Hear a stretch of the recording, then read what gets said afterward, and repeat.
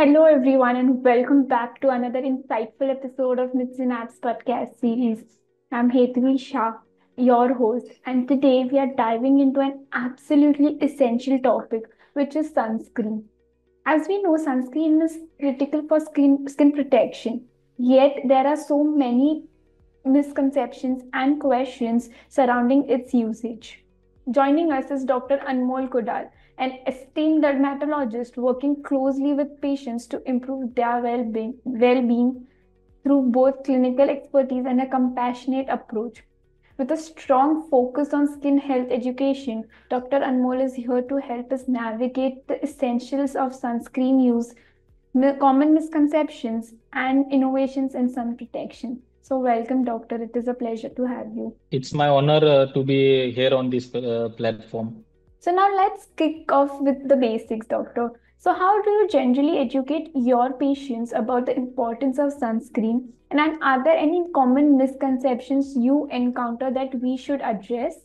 Generally, we educate the patient about the importance of sunscreen by telling them that it will reduce the signs of aging. Okay, it will delay the signs of aging, which are like hyperpigmentation, wrinkles, and also the fine lines or below the eyes. Also, it will reduce the tanning, and also it will reduce the sunburn. It will reduce the risk of skin cancer. Okay, and uh, you are right. There are misconceptions about the sunscreens. Misconceptions I will tell. They are like everyone thinks that whenever we go outside, that time only there is need of sunscreen. But it's not like that. You can get the damage from the visible light or the indoor light also. So sunscreen is a must in the indoor also. Then people think that one application of sunscreen will last the entire day. It's not like that. Generally, as we get exposed to the sunlight, the components of the this sunscreen degrades. So, like multiple apply is required, reapply is required in a case of like full protection. Okay, and people think that makeup is a good option instead of sunscreen. Okay, so that is one the third misconception, and also fourth misconception is that higher SPF will provide more protection from the sunlight. Generally, 30 SPF, the difference between 30 SPF and 50 SPF sunscreen is that it just provides about 1% thus more than the 30 SPF sunscreen. Okay, the 50 SPF sunscreen will provide just a 1% more than the 30 SPF. And people think that if we apply sunscreen, then we will have the vitamin D deficiency.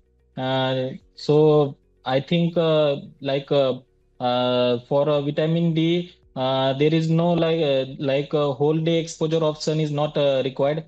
Just a 10 to 15 minutes of sunlight will be sufficient for vitamin D production. Okay, so you should not miss the sunscreen for the production of vitamin D. And people think that sunscreen contains the chemicals which can lead to the cancer, but there is no study such proving that sunscreen will lead to the cancer. That's such a good comparison, Doctor, and it really does drive home the idea of making sunscreen a habit. Now, moving on, one size does not fit at all when it comes to sunscreen, especially with different skin types or conditions like acne, rosacea, or even eczema. So, how do you guide patients to select the right type of sunscreen? For dry skin, we generally prefer the cream form. Okay, and for like oily or acne prone skin, we generally prefer the gel form. So generally, if people are having dry skin, then they should look for the this one glycerin or propylene glycol or the hyaluronic acid in the sunscreen. And people who have acne prone or oily or sensitive skin, They should look for oil-free, non-comedogenic, matte finish, then non-greasy sunscreen. Okay. Also, they should look for titanium toxide and zinc oxide as the active ingredient of the sunscreen, since it is less irritating to skin. Also, for the people who have eczema or who are suffering from psoriasis, should avoid the sunscreen containing the para-amino benzoic acid, this one ingredients. Okay, because they cause irritation to the skin. That makes so much sense, and it's like tailoring skincare to meet individual needs. Now, with so many options on the market, including tinted sunscreens and those with antioxidants as well, so how do you see the products evolving within dermatological care?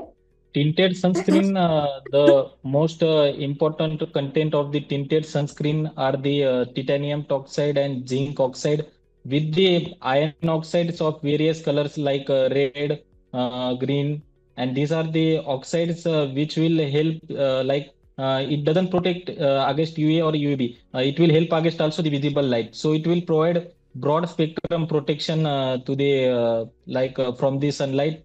It doesn't only protect only UVA or UVB sunlight.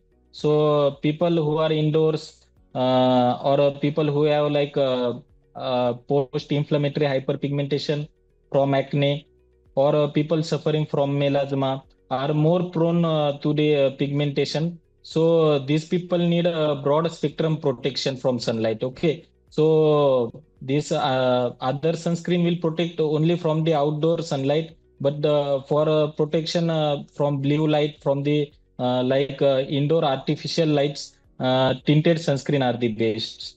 And also, tinted sunscreen does not leave white cast on the face. So they are mostly preferable for people with the dark skin. Okay, and tinted sunscreen generally like they are costly, but will provide broad protection against the blue light and the visible light. Regarding the this one antioxidant in the sunscreen, most of the sunscreen are infused with vitamin C and vitamin E. Generally, what happens, the UV filters in the sunscreen when it get exposed to the sunlight, it gets degrades and form the uh, radicals and can harm to the skin. Okay, so generally, what this antioxidant does is that it prevents from the radical damage. Okay, and it prevents against the erythema, which is more useful in the acne-prone sunscreen and acne-prone skin. Now, the next question is, one challenge we often hear is about reapplying sunscreen every 2 hours. So it sounds very straightforward, but in practice, it can be very difficult. So, what challenges do you see patients face with this, and how can doctors like yourself help guide them in real world scenarios? Generally, people don't apply once also. They are afraid to apply once only. But I generally tell patients to apply half hour before leaving the house. Okay, like when you are going for college or any job, or when you are going outside in the sunlight. So I prefer them to apply. I prefer and tell them to apply the sunscreen half hour before leaving the home. Okay, and next they can apply at 12 p.m. Like I generally prefer them to, I generally tell them to apply just only twice. And if they are using 30 SPF sunscreen, then I tell them to apply thrice a day, like 9 a.m., then 11 or 12 p.m., then at 2 p.m. If they are using broad spectrum sunscreen like 50 SPF, then two application is sufficient. Yes, so it's all about finding practical ways to help patients fit these habits into their routines.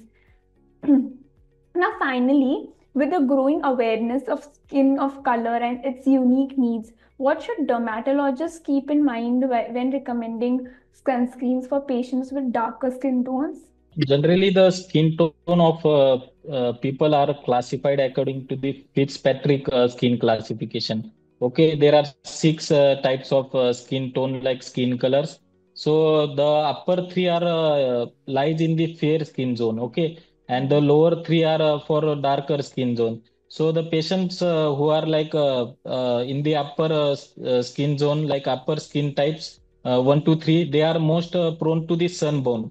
So the fairer people with fairer skin tone are mostly prone to sunburn, and the people with darker skin tone are mostly prone to skin tanning. So generally, what I tell patient is that with patients having darker skin tone, 30 SPF sunscreen is sufficient for them, but reapplication is a must, and they should look for the sunscreen which would match their tone, like a skin tone. Like tinted sunscreen generally matches the skin tone, so that is most preferable for them. Also, they should look for non-greasy, non-comedogenic type, and like they should also look for the sunscreen which leaves like less white cast. Like residual white cast is more common in the sunscreen, and over that skin tone, it's not like suitable for them. So generally, I just tell them that 30 SPF is suitable for them, but a reapplication is must, and they should adopt tinted sunscreen.